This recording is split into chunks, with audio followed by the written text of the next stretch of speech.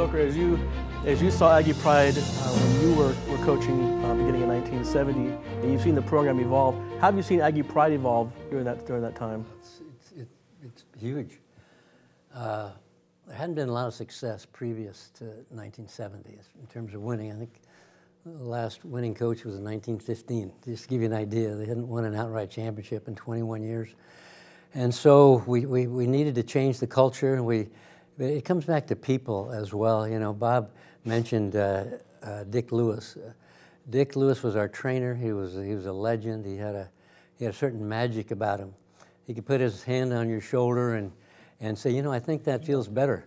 And all of a sudden, the player is feeling a lot better.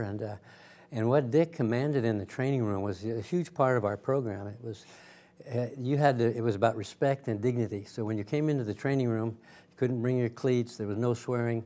And if you did, you were right out of there, which is what we were working to impart to everybody in the program.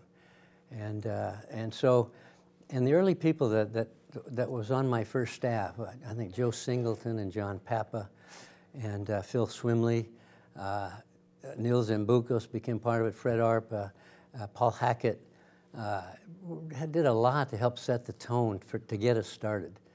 And so people make programs, and we've always had a lot of good people here, and we've had people with a good heart, and we wanted to recruit players that had a good heart. And then we could have that trust and unity and togetherness that it took to win ball games. And we wanted to model after the best in the country. So we went down to the Dallas Cowboys, and for 10 years we modeled after America's Team, which at that time in the 70s was America's Team. And that was a big part of our program. And then we switched over to the 49ers when Bill Walsh took over, and I think that took us from being a good program to a great program.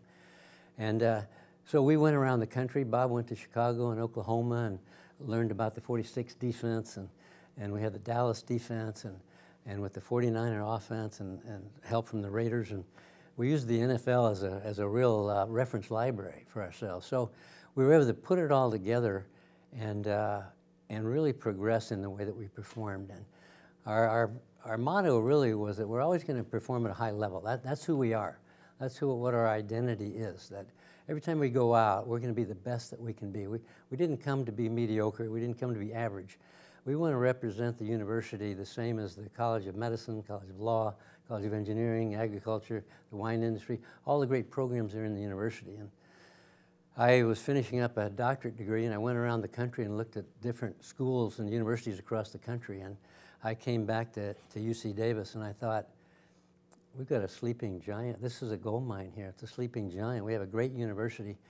And, you know, all the people that are watching this broadcast and the ones that went to UC Davis and been a part of it know what I'm talking about. It's just it's a great place to be, and I've been privileged and had the opportunity to be here for 40 plus years, and it's been a great experience for me and my family.